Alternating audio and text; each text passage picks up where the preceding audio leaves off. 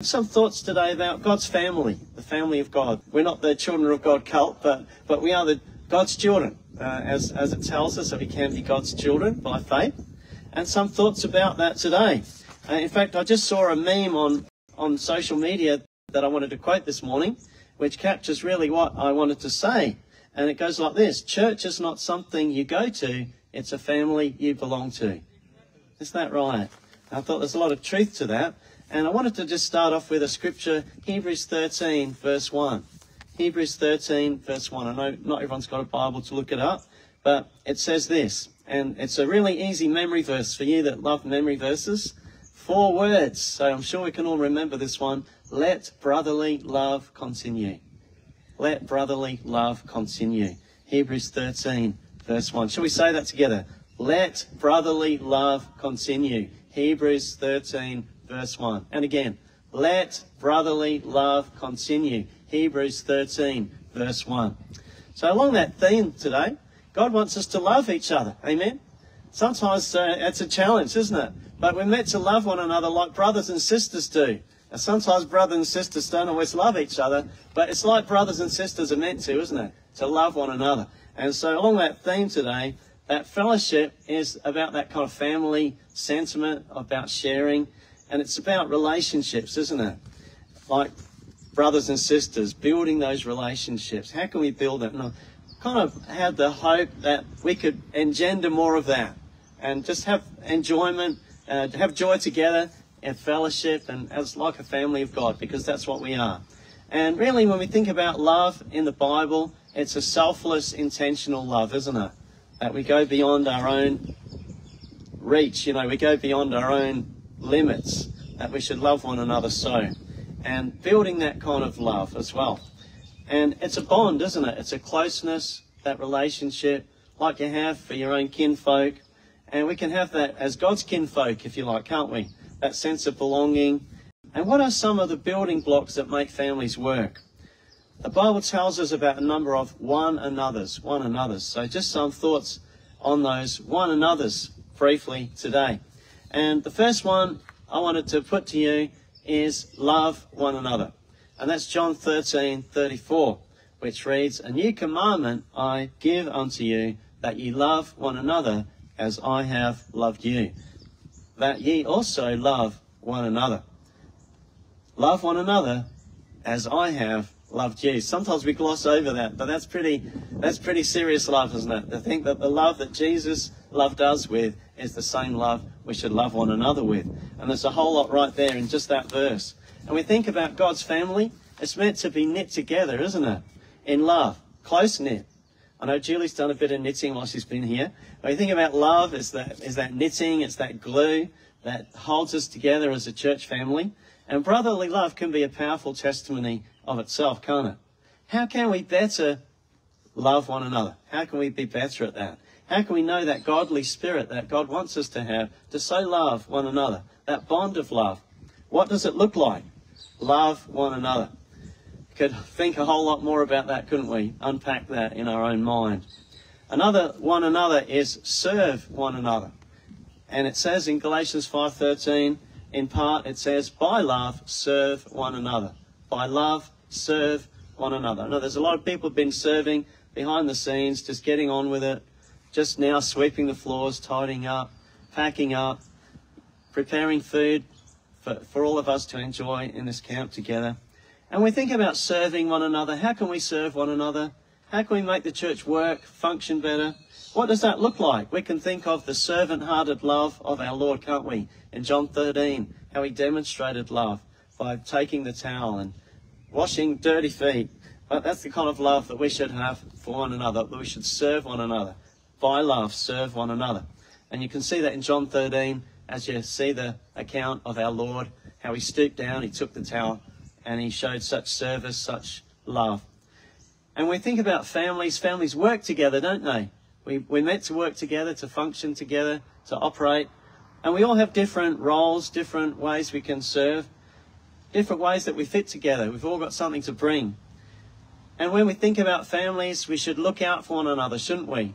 We should look out when someone's got a need. Colossians 3 verse 12 talks about compassion that compassion, the bowels, as it were, literally bowels, when you get moved on the innards. And we should have that kind of thought for one another, that we're moved, we've got a compassion, and we serve one another. And serving is about putting others first, isn't it? And God commends humility. Humility. Think about serving one another. It's something we should do willingly, not that we're forced to, not that we're doing it out of obligation or duty. We're serving willingly, sacrificially. And you think in the home setting, and I'm probably not the best example of this, wash the dishes, help out, care, show some consideration, isn't it? Do we do that? Consider the needs of one another. That's what we should be like more as a church, shouldn't we too? We could do more. We could do better. Consider the needs of one another above your own needs. We think of Philippians 2 verse 4. It tells us, look not every man on his own things, but every man on the things of others. The things of others. Think about family. Family's about sharing, caring. We've got a duty of care, really, to each other, haven't we? And I know there's a hymn that goes like this. It talks about others. Others. And it really is very poignant sort of thoughts when we think sometimes it's easy to get self-centered and preoccupied with our own needs and what we want as our own person instead of thinking wider about other people. And here's how it goes. It's a very telling poem, a hymn, and it's called Others. And apparently William Booth used it when he expressed what he wanted to say. He just used the one word, others. Others. Others. Lord, help me to live from day to day in such a self-forgetful way that even when I kneel to pray, my prayer shall be for others. Others, Lord, yes, others. Let this my motto be.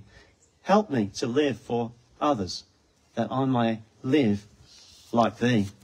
Help me in all the work I do to ever be sincere and true, and know that all I'll do for you must needs be done for others.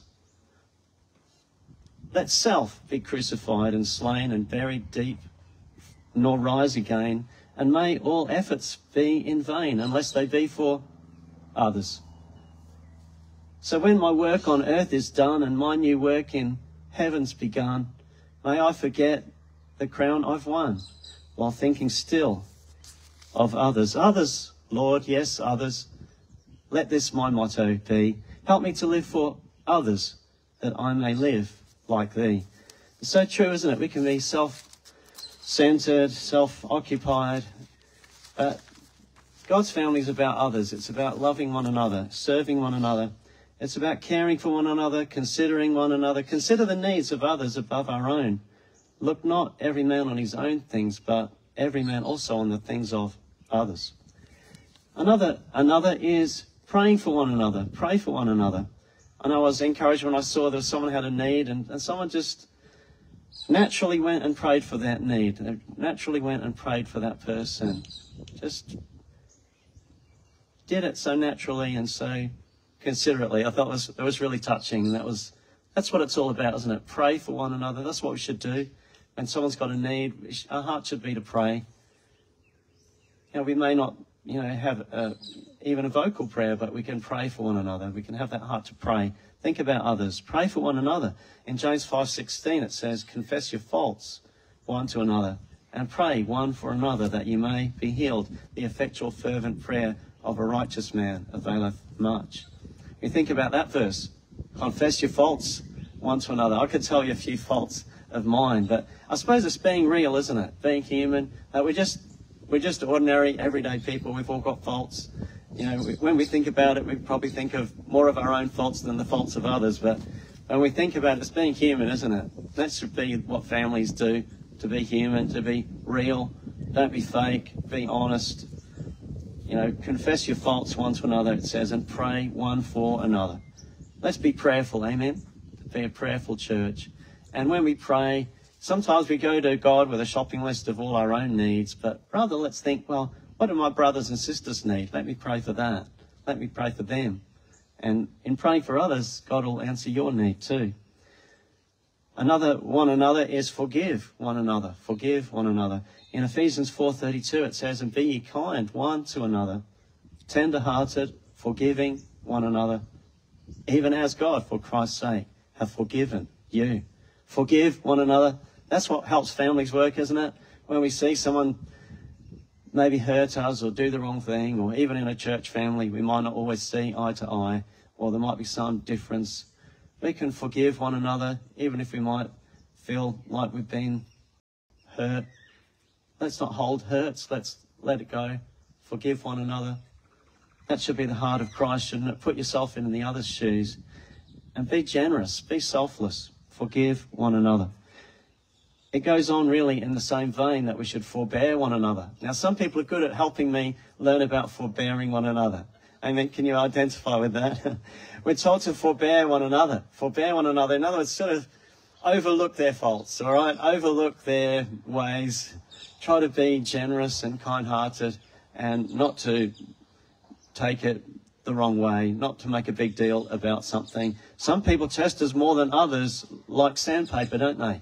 It's improving you having people that make you forbear one another, because it's making you more like Christ. It's making you more generous and tender-hearted and kind-hearted. So forgive one another.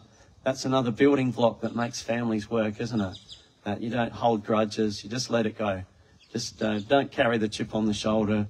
Be mature and forgive one another. Another one is encourage one another. Encourage one another. Hebrews 3:13 it reads, but exhort one another daily while it is called today, lest any of you be hardened through the deceitfulness of sin. Encourage one another. In other words, exhort one another, encourage one another. Same kind of thought. We're told to consider one another. How can we exhort? How can we encourage one another? Find some kind words to say. Find some uplifting words to say. Find some generous words to say. Find some positive things to say. When you see someone who might be downhearted, give them a lift. Give them an encouragement and be a part of that, exhorting one another. And we're also told elsewhere, consider one another. Consider one another. Are we considerate that we actually think, well, it's not all about me and what I want or what I think. It's about considering one another. That's what families do, isn't it? Or meant to do. Another thing is that we can encourage one another like a family does. And we've been doing that, I think, as we've had some joy together, haven't we? Who's had some joy? I know I had some joy last night as we enjoyed a good laugh. Families laugh together. We're allowed to. We're allowed to actually have fun together as a church. Not that we're all about fun like some churches where it's all, empty, superficial, empty, vain fun. But there's good godly fun, isn't there? We can have that enjoyment of one another's fellowship.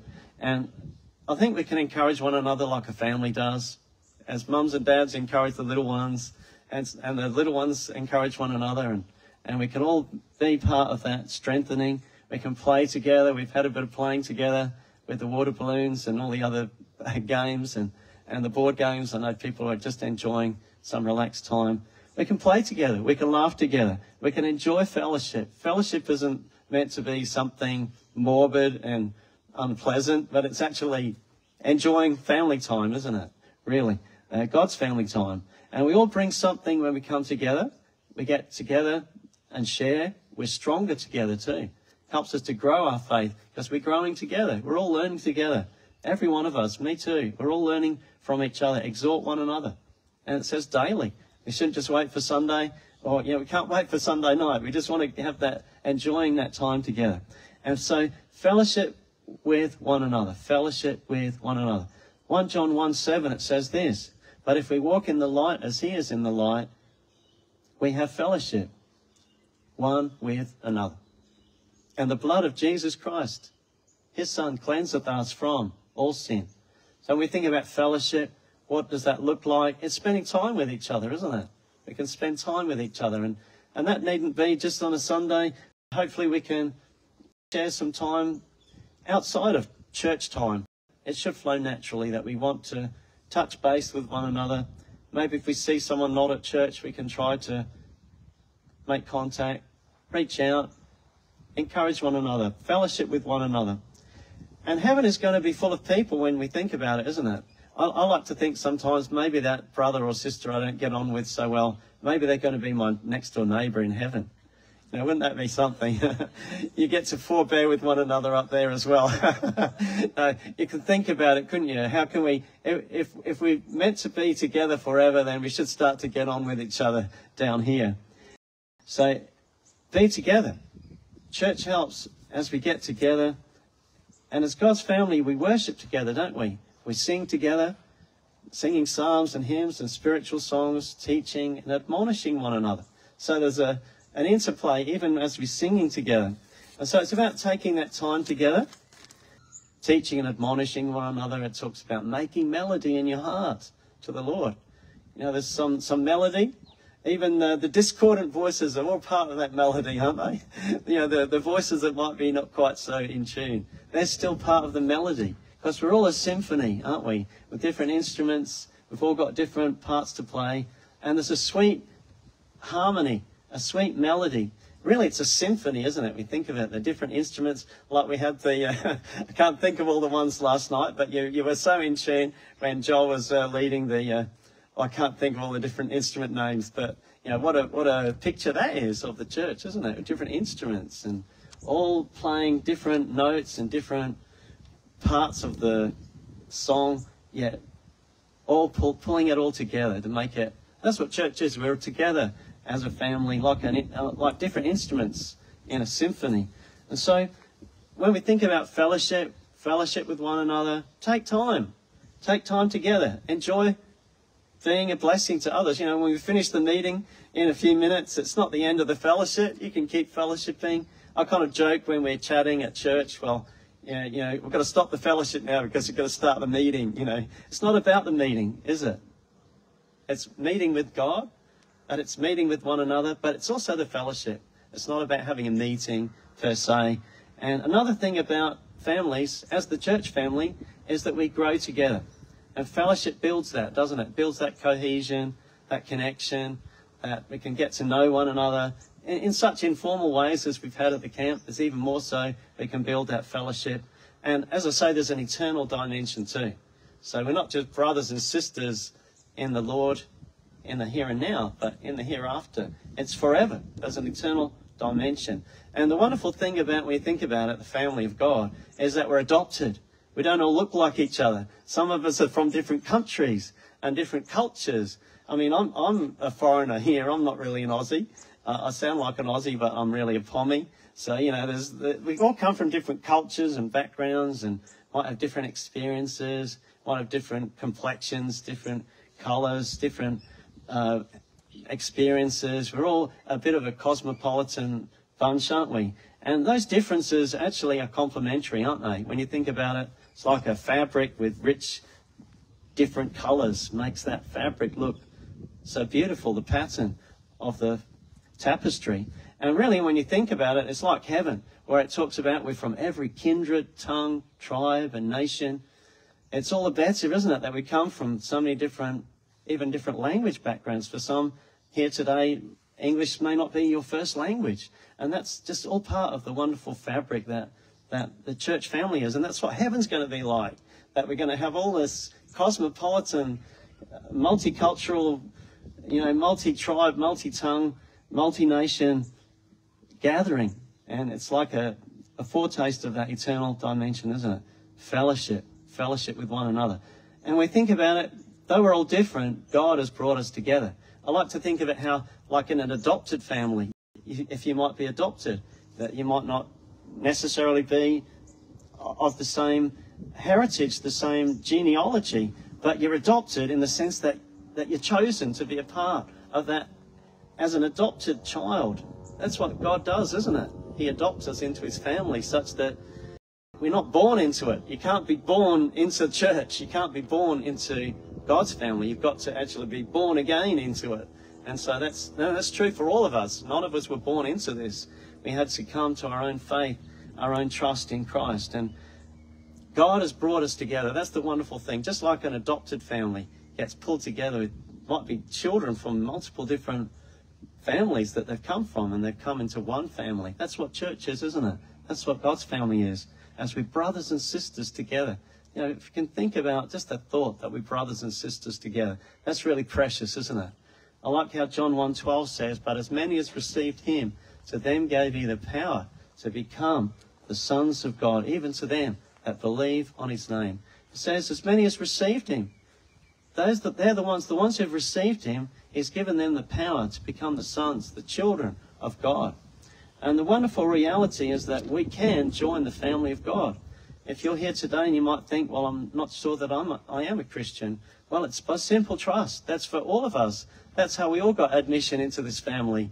You know, God's got the adoption papers here, and basically, I want to be a part of this family. I want God to be my father. I want to be God's child. I want to be God's son. I want to be God's daughter by faith. And as many as received him, to them gave he power to become the sons of God, even to them that believe on his name. That's all it takes. All it takes is to say, I believe Jesus died on the cross for my sin, and I trust him as my saviour. And by faith, it says, bang, that happens, that you're instantly made his daughter, his son, by faith. And that can be true for you. You can join the family of God right here, right now, by faith. I hope that we leave this place with a renewed sense of the family of God. Brothers and sisters, that renewed sense of fellowship, what it means, what it's all about, that greater appreciation of each other as brothers and sisters in Christ, as the children of God together, as God's family. We think, as I'll just quickly recap, what does it say? It says that we should love one another. Love one another. It says we should serve one another. Pray for one another. Forgive one another. Forbear one another. Encourage one another. Consider one another. Fellowship one with another. Join the family of God by faith. And let's encourage that thought as we might later fellowship. And the fellowship doesn't stop when the meeting finishes. The fellowship is ongoing, isn't it? You can fellowship every day and through the day and build your faith, and fellowship does that. That's why church matters. That's why it's important that we do fellowship, because when we miss it, the family gets fractured. It's not the same if we're not together. So being together is really precious, and so I encourage you that way.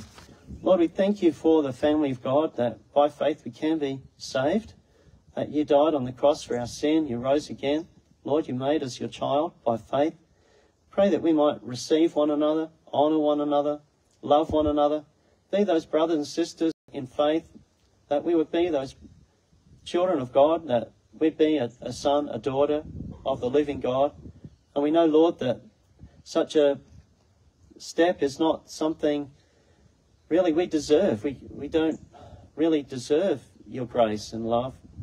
Yet you give us by faith such a blessing, such a privilege. Help us to treasure such a thing, that we'd learn how to be a closer knit family of God, that we'd be knit together in love. Help us, Lord, to appreciate each other and to grow our faith together. And help us to invite others to come and join this family of God, that they too can be adopted and they can become our brother and sister. Lord, we thank you for these things. We pray our fellowship would continue. Lord, that you would be glorified in us, that we would truly bring you the glory and honour.